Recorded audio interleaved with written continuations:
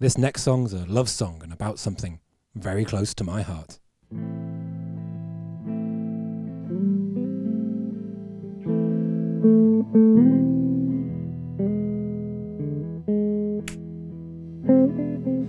Downhill scary, enduro is too much for me. It's trail riding, ooh yeah. I don't like XC, a down country ain't enough for me. It's trail riding, ooh yeah. No steep so long for me. I like gentle berms between the trees. It's trail riding, ooh yeah. Oh for fuck! It's horrid and it's cold. I'll just do what I am told. Filming inside, ooh yeah. I don't like the snow, but I got nowhere else to go. No trail riding for me. Now my music career to one side, and stay tuned for my bluesy rendition of Papa Was a Roller Bearing. I really do love trail riding, but sometimes it feels like it exists within an industry and within a space that is full of so many inconsistencies. For instance, one week you could be hearing someone tell you why having the heaviest bike is very important and something you absolutely should have, and then the next video tell you about why lightweight trail bikes are the absolute best thing. But there are inconsistencies everywhere, both in the way that we categorize bikes and the brands that we ride. You know, the last 10 years has seen lots of things come and go and jump between ultra conservative to super progressive and everything in between. There was plus size tires, that weird period where everyone was making carbon fat bikes, as well as the death of the freeride bike, and then coincidentally the birth of the 180mm enduro bike. I can't hang about here. And of course you see that with brands as well. Brands jumping around and having you wondering what their character or values even are and what they really represent. It's funny, I used to live in Somerset in England, and my neighbour swore he saw Jacob Rees-Mogg in a decked out Citroen Saxo listening to Wu-Tang, and sometimes you just don't know what to believe. But these inconsistencies are everywhere, and it's interesting to note how prevalent they might be within some brands, yet absent they are within others. For instance, with Specialized, you normally know what you're getting, something sleek, effective, pragmatic. Commensal might flip the big sauce you saw right up at carbon fibre and do it on the racetrack with any number of fast Frenchies. YT might ask you if hair metals come back in yet and what you think of their leopard print jeggings. But Canyon are an interesting brand because they're pulled so many different ways by so many compelling factors. You see, one minute they are dad socks and sandals, and the next minute they're tequila out the bottle. Because you know, Canyon are a fascinating brand, if not only because the depth of world-class athletes they have, all vying for your attention. They have Mathieu van der Poel battering at the door of any category of race that he enters, which is ironic seeing how his world champs went. You also have Tani Seagrave sending booters in North Wales. You have Fabio Widmer sending stair sets harder than your nan once her second dose of night nurse has kicked in. And that's not even mentioning Troy Brosnan getting it done on the regular, Brad Sims, Phoebe Gale, Emily Batty. They have so many world-class athletes, and world-class athletes demand world-class bikes. And their bikes pull in all directions too.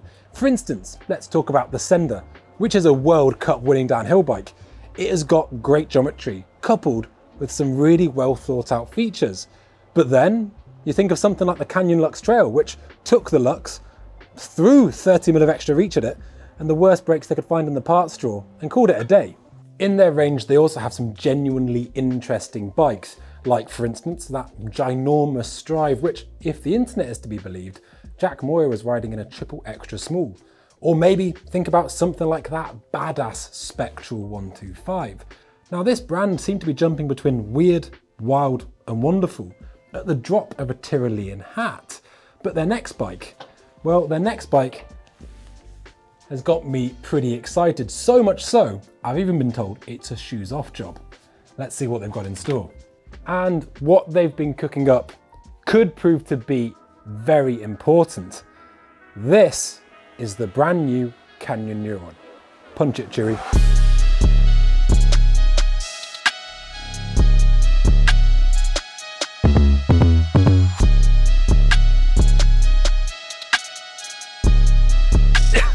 It's like Paddy and Zelma's smoking cupboard in here. Let's get down to Vancouver. Apparently the trails are open. Leave your doughies behind you, naughty, naughty boy, and let's get going. I don't like Exie. The down country ain't no good for me. Okay. Bloody all year riding in North Vancouver. The only thing you have all year here is bloody trilbies, slam poetry, and incessant clicking. Goodness me. Oh, that's nice. That's pretty good. Oh, you are kidding me. Apparently, it never bloody snows in North Vancouver. So unless you come down here for your $9 macchiatos and to look cool in your bloody Tesla in the car park of Whole Foods, oh my God, back to the studio. The bloody snow.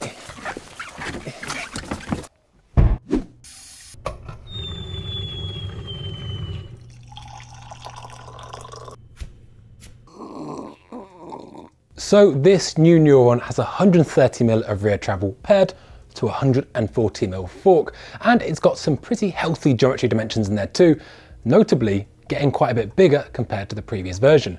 This size large has a 480mm reach. Now it's 29-inch wheels front and back, thank you very much, with a 66-degree head tube angle paired to a 76-degree seat tube angle. Now, I can tell you that this is going to be a very important bike, and not just for Canyon, but for mountain biking in general, and that's for a couple of reasons. Firstly, remember all those athletes I said pulling in different directions? Well, Canyon's customer base is as varied as it is large, and there are lots of different demands pulling on what the Neuron should be.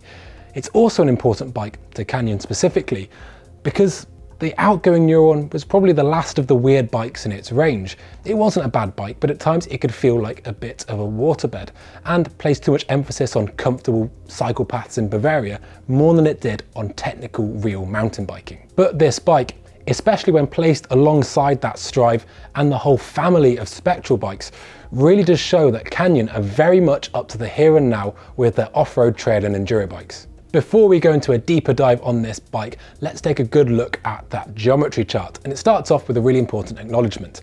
A good bike needs balance and stability, but the two are actually quite different.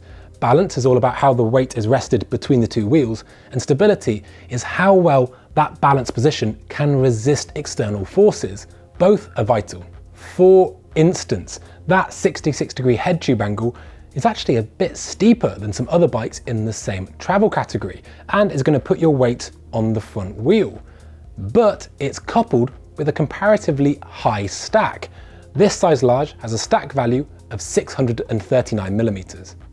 A high stack value, which can be loosely interpreted with how high that front end is, will actually take weights off the front axle and place it over the rear axle. It also has the added benefit of bringing the handlebars closer to the rider and potentially more in range. This really comes to the fore in a few key areas.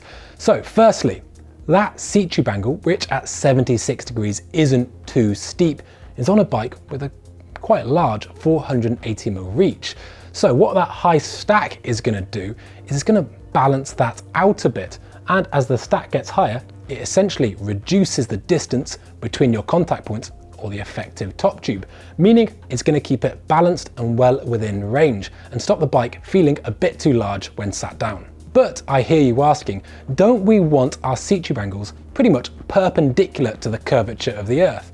Well, firstly, as everyone knows, the Earth is flat, so you can forget about that. But also, our seat tube angles are relative to the degree of climb that we are climbing.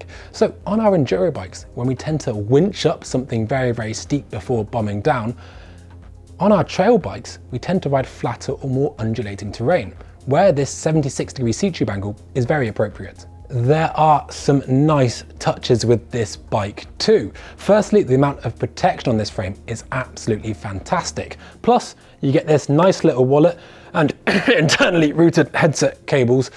And as you might expect with Canyon, for your money, you're going to get a really well-spec'd bike.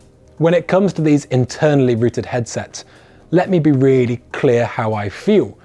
I actually don't mind the concept, but if you're gonna have all the complications of it going through the headset, there should at least be some serious aesthetic payoff. I don't really see the benefit from moving your cable port to here from here for all that complication. This bike, which is light and sprite, does have geometry that can really rip on the descents though, and I think its spec needs to hold the line. For instance, it would be a no-brainer to fit the ever so slightly heavier, slightly more complicated Grip 2 damper for a lot more performance out of that fork. Similarly, a bigger shock wouldn't go amiss. There are some smart choices in there though. You've got a dialed cockpit plus this super long dropper. I've actually got this bike in for a long-term review, and these are my impressions so far. There are lots of great things to like about this bike, but I think it's about as radical as Canyon could make it before they're at risk of betraying a lot of the people that might just end up buying the bike. Although it is 130mm travel, it's not as aggressive as some other bikes on the market within that same category. And at times it feels more like a long-legged cross-country bike than a bike that can really rip the downhills. The Neuron is a great climber though, and I'm kind of glad that Canyon didn't get too greedy in terms of reach, plus managed to temper it with a good dose of stack height. This bike is very good at what you'd expect it to be very good at, single track climbs, and it manages to offer a balanced climbing position that feels very neutral, even up tight, steep switchbacks. It has got some solid geometry in there, and it all really adds up. However, I don't want to sound like I'm going on, but it definitely deserves that bigger Grip 2 damper. To paraphrase the French philosopher Monsieur L'Oreal, because you're worth it, and it's worth it too. But is there another bike that's come out in the spring of 2023 that manages to include some of the spec choices I'd want to make straight off the bat? Well, absolutely. What is it? So is it like the Enduro Rider's trail bike? Maybe. Either way, we've got it in for long-term review too, and I thought it'd be rude not to give it an airing. Just like any high school maths exam, it's very important to show you're working. With that in mind, let me click my fingers and turn this bike into the brand new Smuggler.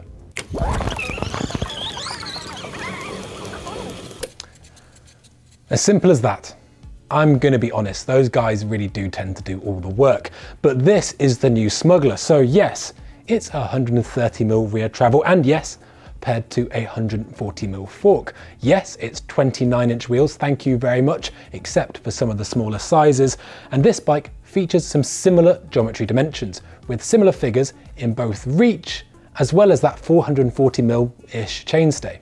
It's funny, you know, Transition don't really suffer from that vaguer brand identity as Canyon, who, it has to be said, sometimes feels like they suffer from the case of the Phil Collinses.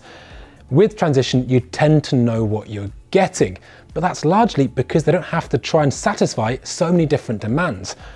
Their customers tend to be people who want a bike that absolutely rips the downhill. So what have Transition done to this Smuggler to make it a bit more descent orientated? Firstly, it gets slightly heavier, read better, suspension, which is going to make it more composed through the rough stuff.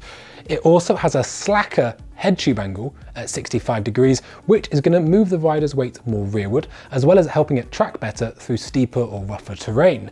That's paired to a steeper seat tube angle, which is going to make it more at home on, you guessed it, steep climbs. And this bike tends to have many of the trends we're seeing in enduro bikes, albeit on a shorter travel package. One thing that is interesting though, is that the stack height on this Smuggler is around 15mm less across the sizes than the Neuron. Now they can do this because they've got that steeper seat tube angle, so they can keep it feeling planted on the climbs. However, a steep seat tube angle on flatter, more undulating terrain can sometimes be at risk of overloading the rider's hands and wrists.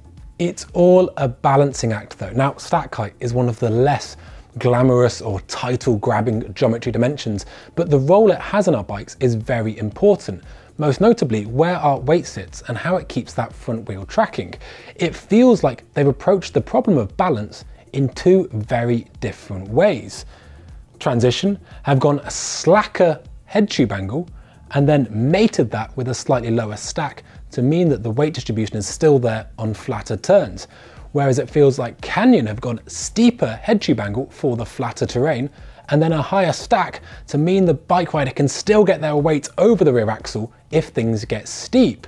Truthfully, I only got this bike recently, and whilst I've been bumbling around on the Canyon for a few months, I haven't really had that much opportunity to swing a leg over this bike in anger.